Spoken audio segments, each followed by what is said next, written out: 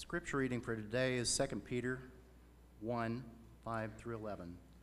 For this very reason, make every effort to add to your faith goodness, and goodness knowledge, and to knowledge self-control, and to self-control perseverance, and to perseverance godliness, and to godliness mutual affection, and to mutual affection love.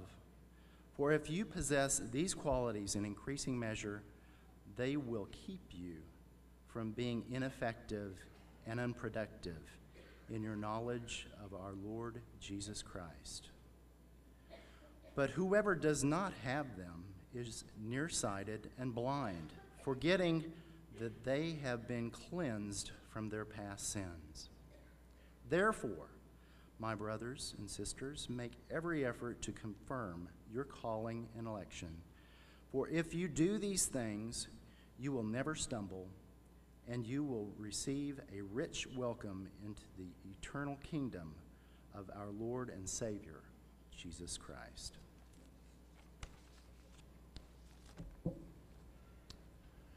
Thanks, William, for that reading. Brennan, as always, for the songs, and congregation for lending your hearts and voices so enthusiastically and beautifully this morning as we have sung these praises to our God and Father, to our Savior, and to the Spirit who lives within us. First thing this morning, I'd like to ask, I didn't get to see her on the way in, but if Gloria Taft is with us this morning, she is right back here. Gloria, do you mind standing just a second? There she is. Welcome, Gloria. Gloria has made it known that she wants this to be her church home. She's lived in this area for quite a while. Been a member of several churches around Tulsa, but a lovely, lovely Christian sister. And if you haven't met her yet, please do so before you leave today. And I've got a gift book that I will give to the first person who comes up to me. You'll have to chase me down because I don't know what I'm going to be doing right after the service. But first person that tracks me down that doesn't already know this, that can find out where she grew up, where she was born, and where she grew up. It's an incredibly interesting place a long way from here. If I've got your curiosity up, go meet Gloria. And, you know, I've got a gift book for the first person that comes to me and says, hey, I met Gloria and this is where she grew up. There's a lot going on. It's that time of year, November the 1st, and from here through the beginning of the year, there's a lot going on. So please reference your bulletin frequently and log all those things in. There are fellowship opportunities, service opportunities, special services. So just check the online bulletin, check your print bulletin. There is a blood drive going on today. In fact, it's going on right now over in the OC. That will continue to 12:30. You can get an excused absence from the sermon if you want to go donate blood at any time. You know, the thing is, you can always listen to the sermon online later. You can't give blood online later. So if you got to choose, go ahead and do that now. Check the sermon out later, and that gift of life and donation of blood will be very, very much appreciated. Poinsettia sales, memorial poinsettia sales go on. They begin next Sunday, the 8th. The following Sunday, the 15th, is when the holiday harvest grocery donations are due. That's also the weekend. That Friday and Saturday, the 13th and 14th, that's the Ladies' Spiritual Retreat. I think, yes, there's still time to register for that today? No. Okay. If you are registered, please remember to go on the 13th and 14th. And you'll be reminded about this later also. Thanksgiving week, as we did last year, we're going to have our devotional service on Tuesday evening rather than Wednesday. We've got a lot of people hitting the road on Wednesday and are already away from us, so that Thanksgiving week devotional will be on Tuesday evening. And then, as I indicated in my article on the front of the bulletin, two very important weekends coming up, the 13th through the 15th. And the 20th through the 22nd, we will have candidates here who will be spending the weekend with us. This is a part of our search for a new youth and family minister. And you will be given a more detailed schedule of things that will be going on. If it pertains to you, the age of your children, make every effort to be at these events and to be very much a supporting part of this process. Since the first of those weekends, the 13th through the 15th, lands on a life group Sunday. You'll be hearing more about this as we get closer, but we will be suspending life groups in November just so that those weekends are as similar as possible and we can get everything that we need to get in on those weekends. So reprieve from life groups this month. So about the sermon title, Butterflies, Rainbows, and Unicorns. I started developing this message on Monday, and I had this tentative title that I submitted for the Wednesday night news. You may have seen it printed there. Afterwards, I had two different people, totally independent of one another, express to me their feelings about how desperately dismal and depressing and negative sounding the title was. One of these people was somebody I work with on the staff. The other person was someone that I live with. And normally I'm a little slow to come around on things like that. I want to stick to my guns and think, no, I thought about this, and this is the title. And finally came to humble acceptance that it did sound like a bit of a downer and that I could have done a much better job with the title. So I thought about just calling it You're Awesome, I'm Awesome, We're All Awesome. That's kind of encouraging. Or sort of this message from God, seriously, don't worry about it, it's all good. You know, that would certainly make everybody feel okay. But I thought the happiest place I could go was butterflies, rainbows, and unicorns. Some of the content, while you may be able to view it from a negative perspective, I certainly want to couch it in a positive setting because of the positive things that are going on. And so for a title that just oozed with positivity and happiness and whimsy and cotton candy and joy, that's what I came up with. And there's absolutely nothing in the lesson that has anything to do with either butterflies or rainbows or unicorns. I just wanted to keep you with me at least past the title, and that's why I went there. With the photo, you may think that's a horse, but the photo's been cropped. It's really a unicorn. And the pictures in this one, it reminds me, Morgan, who sits over here, she hands out stickers on Sunday mornings, and some of them have butterflies on them and rainbows. It kind of, some of you may have been gifted with some of Morgan's stickers this morning, and she so generously shares them over in that section. But now that I've got you smiling a little bit, I want to read you a really sad story that comes from a book with an even sadder title. The title of the book is Autopsy of a Deceased Church, so you can thank me for having a more upbeat title for the sermon. This is written by Tom Rainer. Shortly after I came here, I shared some lessons with you from Rainer's book, The Unchurched Next Door. He had a related book, Surprising Insights from the Unchurched Next Door. You know, we talked about how receptive many people are to respond positively to an invitation to something, to anything that we might want to invite them to. We think that they're not. We think they're closed. We think they're disinterested. We don't think they've got a spiritual bone in their body. And so often we are completely dead wrong about that. And so many people are at least somewhat likely to respond positively. So we worked off of some of Rainer's research in that regard. He's also authored the book Simple Church, which is very good, and he's a prolific writer, so there's a lot of titles. But this is how he begins this book. I knew the patient before she died. It was 10 years ago. She was very sick at the time, but she didn't want to admit it. There was only a glimmer of hope at best, but that hope could become a reality only with radical change. She wasn't nearly ready for that change. Indeed, she was highly resistant to any change, even though she was very sick, even though she was dying. I told her the bad news bluntly, you're dying. I hope I said those words with some compassion. I did feel badly sharing the news, but it was the only way I could see to get her attention. I even told her that at best she had 5 years to live. At the time I said those words, I don't really think I was that optimistic. I would not have been surprised if she died within a year. But she was not only in denial, she was in angry denial. I'll show you, she said. I'll prove you wrong. I'm not dying. Her words were fierce, defiant, angry. It was time for me to leave. I'd done all I could do. I left. I was not angry. I was sad. Very sad.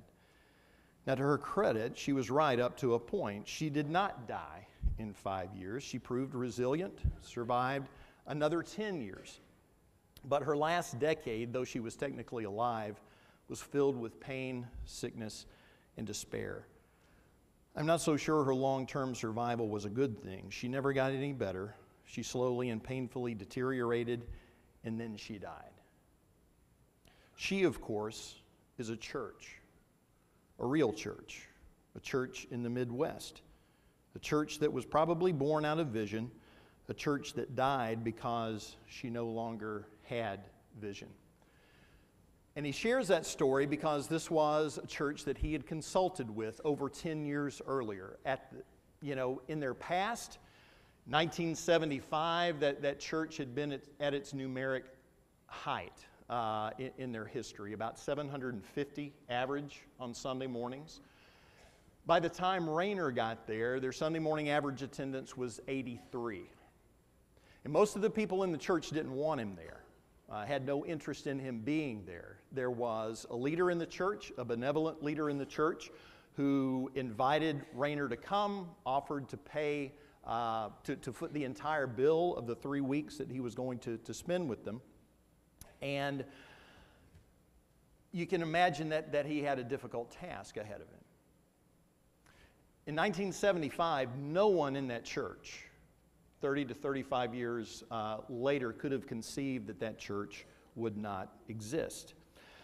So when he finished up the 3 weeks, sort of like you would ask a doctor, what do you think? Give us the news. And some who were already pessimistic about the church's survival asked him how long he thought their church could survive, and Rayner thought he could give them 5 years unless significant changes took place. If nothing changes, if you don't respond to these calls for greater spiritual health, then I give you 5 years. And as I've already read, he was wrong. And consultants aren't God. They aren't prophetic prophets. This isn't science. So sometimes they're wrong, and he was wrong, but only about 5 years wrong. It took 10 years before that church closed its doors for the last time. He writes, like many dying churches, it held on to life tenaciously. The last 10 years after my the church lasted 10 years after my declaration of terminal diagnosis. Autopsies are unpleasant things. They're difficult things. Rayner tells the story also of something that happened in his family before his birth. He had an older sibling that was born, died very young, died before he was born. But the family was just devastated, perplexed, and asked that an autopsy be done. And he was told later by his father that his father insisted on being in the room when the autopsy was performed because he just had to know why her little heart stopped, had to know why his little girl died. And so with experiences like this, with this one particular church, Rayner thought, maybe studying similar churches, we could do some autopsies. Those are performed for the benefit of the living. It's too late for the dead to be benefited by any autopsy unless it's some question of justice in regard to a crime. But generally it's done for the sake of the living and for something to be gained by the living. What can be learned, what can be avoided in the future, what can be prevented. So Rayner studied 14 churches that had once been vibrant, active, alive, influential, and then slowly declined to their deaths. Now 14, for those of you who are into statistics and research, that's not a very large sampling. It's not a very scientific sampling. In fact, he brings a lot of subjectivity to the process. But this was a significant diversity of churches. Denominational churches, non-denominational churches. They varied in regard to the region of the country where they were. Some of those churches had been very affluent. Others were made up of the proletariat, just working class, blue-collar churches. And I probably don't have to ask you to think very long. In fact, looking at some of these pictures may have already caused you to think of churches that you have known. All over the map in size, all over the map in demographics, all over the map as to whether they were urban congregations or suburban congregations or rural congregations. And there was a time in all of those churches when no one could have conceived that church would never be there. And yet today, that church isn't there. no one would have ever imagined that it could have happened to them. So through Rayner's autopsies of these churches that were done with the cooperation of their former leadership and members, he found common characteristics among these churches that led to their demise. First point I want you to hear loud and clear is that the leadership of this church is committed to ensuring that the Broken Arrow Church of Christ is never included as a case study in a book like this. That's our intention, that's our desire, that's our hope, that's our prayer. We don't want that to happen. That's why the elders and ministers are working together to recast a vision for the church, for this church, for the future, to redefine and refine our mission. We've had an incredible, wonderful past that's existed for almost 100 years, and for that we are very grateful. We're deeply indebted, but the future is not going to look like that past. The future can't look like that past because we live in a different time. That's why we've been consulting with Kent Allen to provide an outsider's objective third-party view, which can be extremely valuable in helping us assess our health, which is what all this is about. Churches just don't die suddenly, out of the blue, with no apparent causes. There are always issues, there are always spiritual health problems that lead to such an end. And that's what we're hoping we can help identify, to evaluate our strengths and our weaknesses, our opportunities, threats that could bring harm to the growth and spiritual life of this church. And you'll hear a lot more about those concepts during the Bible class hour next Sunday morning at 10:30. All of our adult Bible classes are going to be in here to hear an update. When Jeff read on behalf of the elders that statement several weeks ago, one of the promises that was made was regular updates on the process. And this is the next of those regular updates. And so we'll have time to update you on where the process has been over the last few months, where we are now in the process, and where we see the process going. So it's a very, very important meeting that we're going to have together next Sunday morning, all adult classes in here at 10:30. One thing that I like about Rayner's book, even it is dismally depressing, the title, but he wants to couch this positively for the sake of the living, for us, so that we never, ever, ever head down that road. And so he said it starts with prayer, and he offers these prayer commitments. We'll begin these this morning. We'll conclude them next Sunday morning prior to that meeting. But prayer commitment number one, and these are all verbatim out of Rayner's book. This isn't me writing this is Rayner. God, open my eyes that I may see my church as you see it. Let me see where change needs to take place, even if it is painful to me. And use me, I pray, to be an instrument of that change, whatever the cost. What these autopsies had in common was, first of all, discovery of slow erosion that had taken place. He tells the story of going back to his hometown because of something that he writes later. I suspect that may have been Anniston, Alabama, a place with which I'm familiar. His mom had died in 1997. It was over 10 years later before he went back to his hometown. And he was struck, he was shocked by what he saw. Back in the 60s and 70s when he was growing up, it was a thriving little town, quaint little town. It's not a booming metropolis, Anniston, Alabama, but it was alive. Things were going on. He said it had a very Mayberry-like quality to it, very much alive and thriving. He said on his visit 10 years after his mom's death, it looked like a ghost town. Main Street businesses were closed and vacant. As he peered in windows that, the name of the business was barely visible anymore. It had just faded so much. The paint had chipped. And as he kind of pressed his face with his hands around his head up to the window and looked in, he just saw these, thick accumulations of dust on all the shelves and the floors in these empty shops. He ran into an old acquaintance of his, older than he, a man that was at the time in his mid-60s. And Rayner describes himself as a very upfront, get-to-the-point person. He writes that way. I would assume him to be that way in personal relationships. So when he comes across this old friend, he just says, you know, what happened? What happened to our town? What happened to that place I remember as being so alive?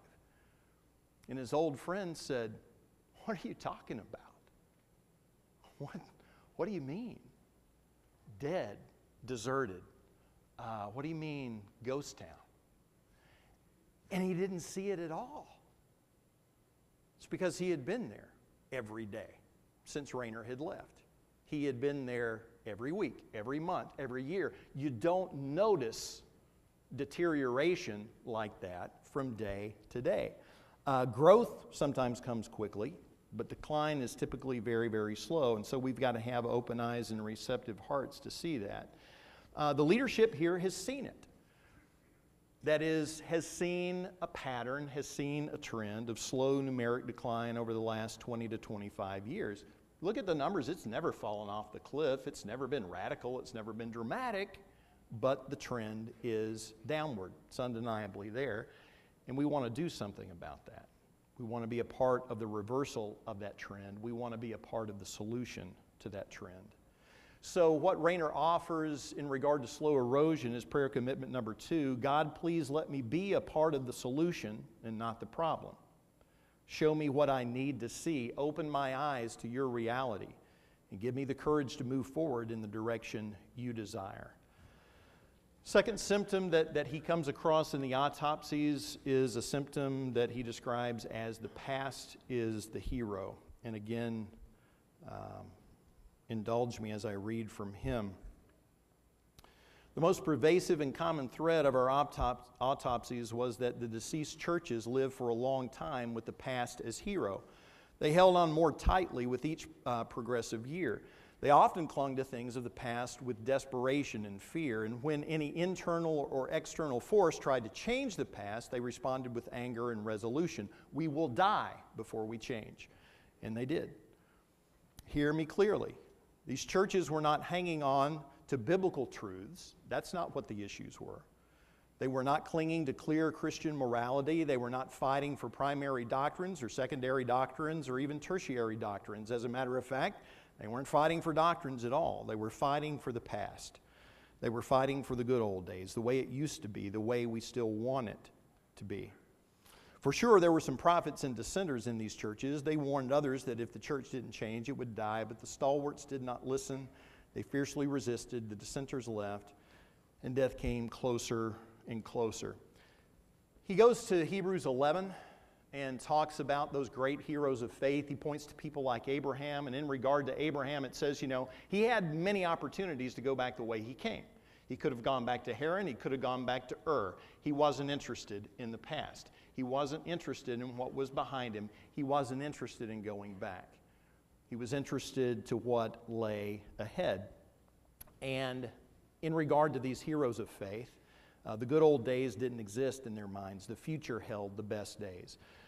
And they understood, Rayner says, that this life is not a time to get comfortable. So a state of nostalgia is not a healthy state for a church to be in. And I believe we'll hear more about that next Sunday morning as to how in the life cycle of a dream, how in the life cycle of a church, you can get into a state of nostalgia. And it should be a warning sign. So reading from Rayner again, I got an email today from someone who was really mad. I guess he was mad at me, but I'm not sure why. He described American churches as they were in the 70s and the 80s, perhaps earlier. He was mad about music styles. He was mad about church architecture. He was mad about audio speakers and big screens. He was mad about appropriate church attire. Yep, he was really mad. He should have written someone other than me. Ask my sons. I'm neither cool nor contemporary. For him, the past was his hero. He was clinging, hanging on to things of this world, and because it was slipping away, he was angry, hurt, and probably fearful. Don't get me wrong, there's much to revere and remember about the past. I'm grateful for those who came before me. I'm grateful for events and people of the past that shaped my life. I remember my parents whose influence will never wane despite their deaths. I remember a high school football coach who shared the gospel with me. I remember a friend who went to Vietnam but didn't return. He died for our nation, including me. I remember the church where I was baptized in Anniston, Alabama. It seems that everything that took place in that church is a part of my good old days. Yes, we respect the past. At times we revere the past, but we can't live in the past. So prayer commitment number 3, God, give me the conviction and the courage to be like the heroes of Hebrews 11. Teach me not to hold on to the things in my church that are my personal preferences and styles. Show me not only how to let go, but where to let go, so that I may heed your commands more closely. Next item in the autopsy report, the church refused to look like the community. I love what the Fortress program is doing, what the Journeyman program is doing. Those are all positive aspects of Fortress. There are negative aspects of the concepts of Fortress. And these churches had become fortresses to keep themselves in and to keep others out. Another notation here to read from Rayner. I didn't know how much I was going to be quoting from him this morning, but cumulatively it seems like a lot. Paul told the church at Philippi to look after the interests of others, even as it considered its own interests. And then that familiar passage from Philippians 2, 1 through 4, if there's any encouragement in Christ, any consolation of love, if any fellowship of the Spirit, if any affection and mercy, fulfill my joy by thinking the same way, having the same love, sharing the same feelings, focusing on one goal. Do nothing out of rivalry or conceit, but in humility consider others as more important than yourselves. Everyone should look out not only for their own interests, but also for the interests of others. Not only their own preferences, but the preferences of others. And then he writes, did you get that? Vibrant and living churches look after the interests of others. They're concerned for their communities. They open the door for others. But dying churches are concerned with self-preservation. They're concerned with a certain way of doing church. They are all about self. Their doors are closed to the community. And I'm so grateful that that's not us. I can't speak to times in the past. I can just speak to the 6.5 years that I've been here. That's not us. I'm glad that we're here. In these discussions that we've had with Kent, somewhere it came out that some years ago, I don't know, maybe 15, 20 years ago or longer, there was talk about moving, identifying property out on the edge of development, leaving this place and going there. And some of you probably remember that discussion. You may have been in favor of the decision to go. You may have been in favor of the decision to stay. I wasn't here then. I don't know. But I do know that if this body of Christians were somewhere else, there would be a big hole in our immediate community. Somebody would fill that hole. I don't know who it would be. Somebody would. I'm just glad there's not a hole here. And I'm glad that we're doing what needs to be done in this community. I'm glad that we've got New Heights Summer Camp and Kids Care and the Roads Ministry and the Christmas party that's coming up and the Christmas assistance that we do and the clothing room and the food pantry and holiday harvest and all these other things that are going on. I've asked you that question before that was posed to me by a Facebook friend that said, if your church suddenly disappeared, just tomorrow was gone, how long would it take your community to notice? It's a sobering question. I'm grateful for the fact that some people in our community would notice tomorrow morning if we were gone. They would notice Tuesday morning and Wednesday morning, and they would notice on Thursday. So prayer commitment number 4, God, give my church and me a heart for our community. Let me see people through your eyes. Moving quickly over the next 2, and then we'll catch the rest of this next Sunday morning. Budget moved inwardly. Rayner writes, when you conduct an autopsy of a church, you must follow the money. For where the money of the church goes, so goes its heart. Jesus said something akin to that, that where your treasure is, there your heart's going to be. Well, follow the money in a church. He talks about Wellington Burt, died in 1919, the 8th richest man in America. He was a lumber baron. He was the mayor of Saginaw, Michigan. He was a member of the state senate in Michigan, and he was extremely greedy. He was irrationally greedy. So much so, he disliked his family so much, his children and his grandchildren, that he wrote in his will that nothing was to be dispersed from his estate, not a dime, until 21 years after the death of his last grandchild. Just for good measure. Wait till the last grandkid dies, then wait 21 years.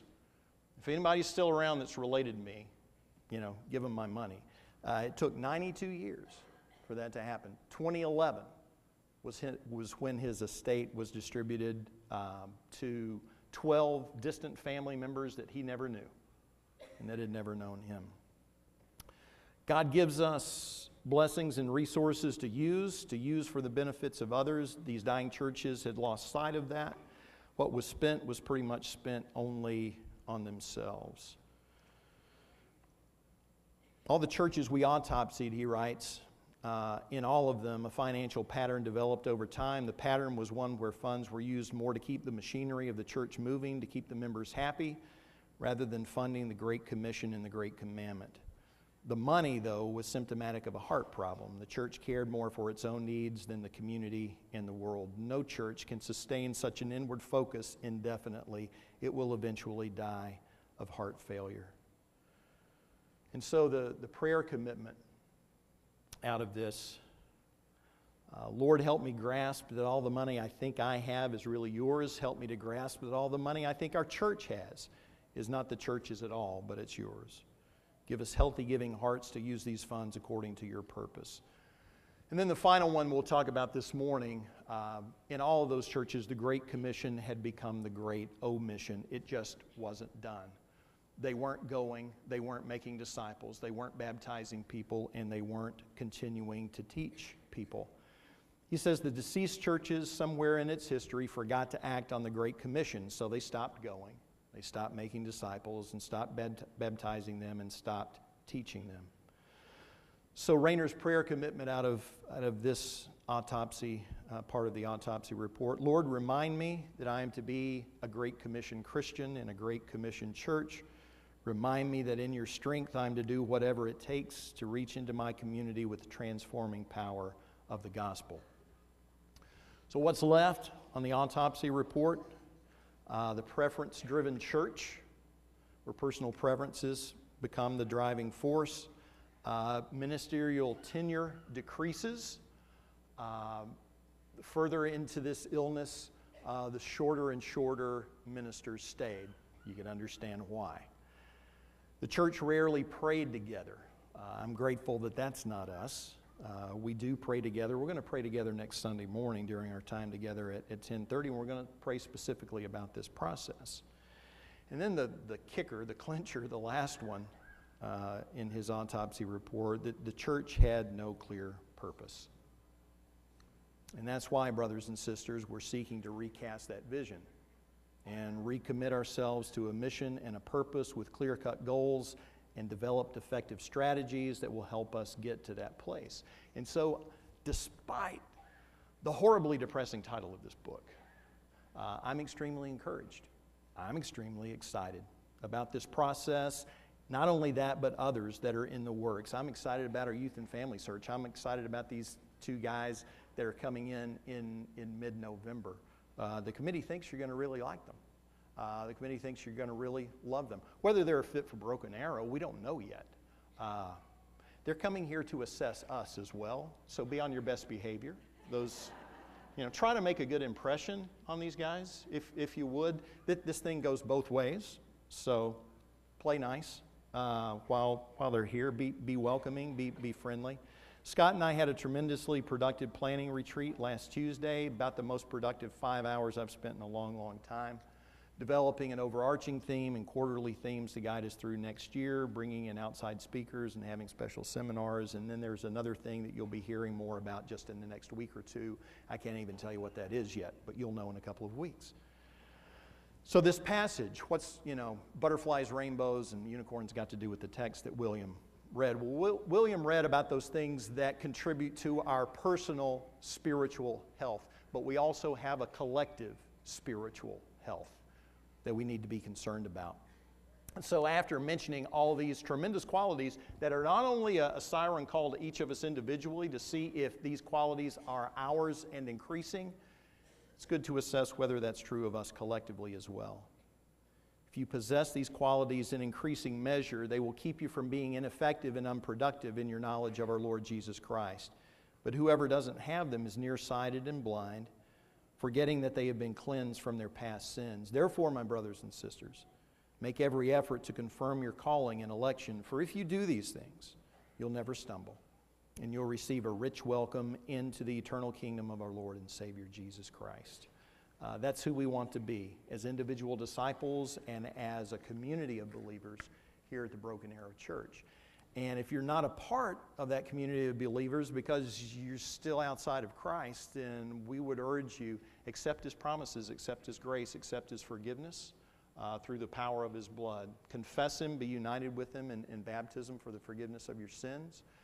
If you need to recommit to Him, if you need to recommit to this church family, if there are burdens that you have that you want to share this morning with your brothers and sisters, we ask that you make those known to our shepherds while we're standing together and singing as Brendan leads us.